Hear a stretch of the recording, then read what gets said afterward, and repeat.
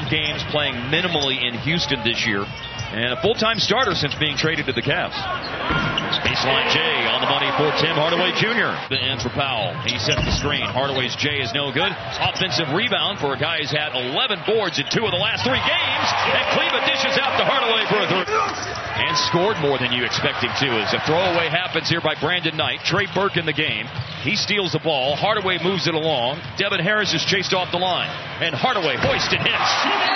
Along those lines of, well, we'll see how things go. So, is there any possibility of that out there? I hope so. I don't have an answer for you. I wish I did. The guy can get to the rim with authority. 26 a game over the last 4.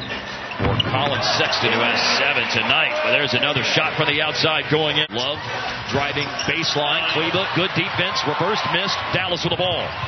Running the floor and past the defense is Tim Hardaway Jr. Attack mode, and he scores. The Mavs over the limit this quarter. Well, good defensive possession. Dorian Finney-Smith centers the ball, gets it over to Tim Hardaway Jr. Love had left foot surgery, played the first 4 games of the year, and then was out from late October to early February.